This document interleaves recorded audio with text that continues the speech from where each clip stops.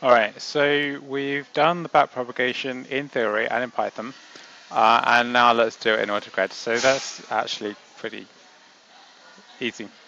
Whether that's going to match what we did in Python is an open question. So let's hope that it does. Uh, so to do the backprop in autograd, so let's just like copy and paste this to a new file because that makes it obvious we don't actually need all of this other stuff. So let's call it autograd.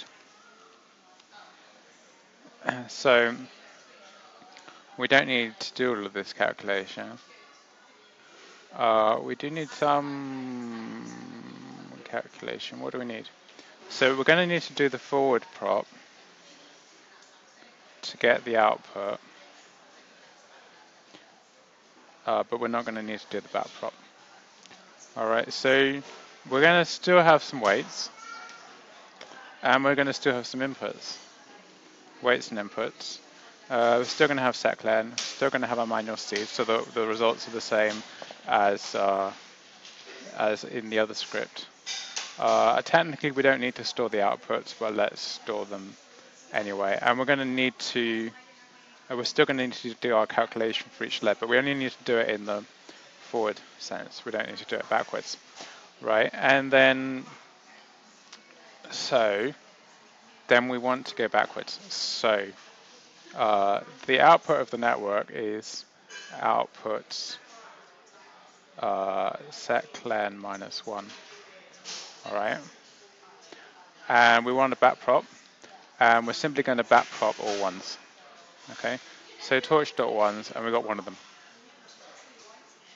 All right. So that's the backprop. Let's just check that runs.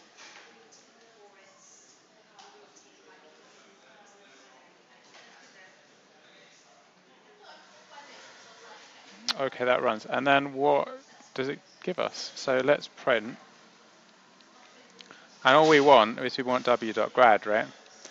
So w.grad. Now that's a variable, so let's get the data 0, just like all the other bits. All right. Let's see what it comes up with. Cool. All right. So all of that complicated stuff that we did by hand, we just do in one line using autograd. Cool.